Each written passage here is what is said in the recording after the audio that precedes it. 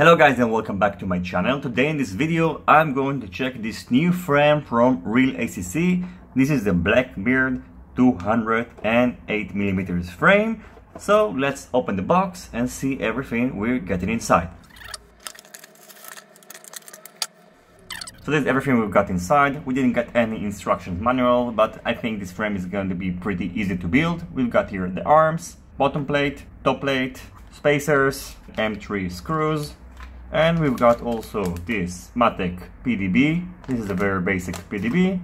In addition, we've got this battery strap and this bottom plate that holds the battery together. The thickness of each arm is 3.8mm. The bottom plate thickness is 2mm and the thickness of the top plate is 2mm as well. So what I'm going to do next, I'm going to assemble this frame so we can weigh it up and see how it looks.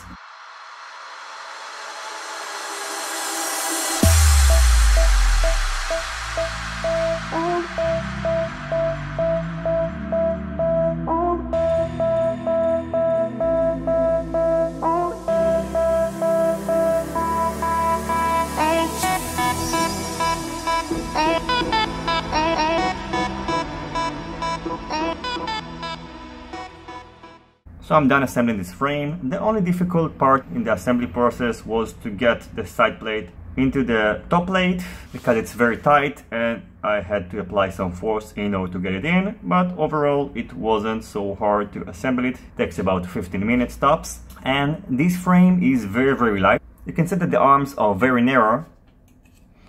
The width is only about 9mm because you can place ESCs on the arms, so it's going to be a very tight build because you need to fit in a 4-in-1 ESC controller. Maybe a good idea will be to use an all-in-one flight controller that has also a built-in transmitter, and a 4-in-1 ESC controller plus an all-in-one flight controller will give you more space in the build and make the entire build process much easier.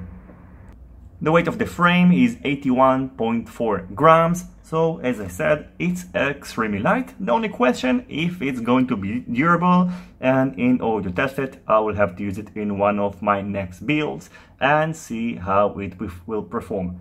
So thank you for watching this video. I hope you enjoyed it. If you have any questions about this frame, feel free to ask it in the comment section below, and see you on my next videos. Goodbye.